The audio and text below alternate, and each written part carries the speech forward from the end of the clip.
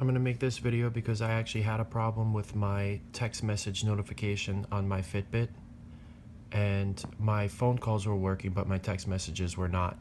So in order to set it up, the first thing you want to use is you want to use your smartphone. You want to go into your Fitbit, go into notifications, and make sure your calls and your text messages are enabled. If you did that and you still have a problem like I did, I'm going to show you what you have to do next. You have to go into your phone, tablet, and go into settings, find the notifications tab, scroll all the way down to messages.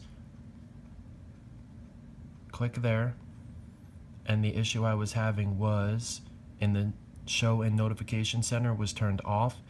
If that's turned off, it's not going to push into your device. So it's as simple as that. The only thing you need to do is show and notification center needs to be turned on. Once you have that turned on, I guarantee the issue would be fixed. So that's it. Thanks very much. If you have any problems, comment down below and I'll be sure to help you.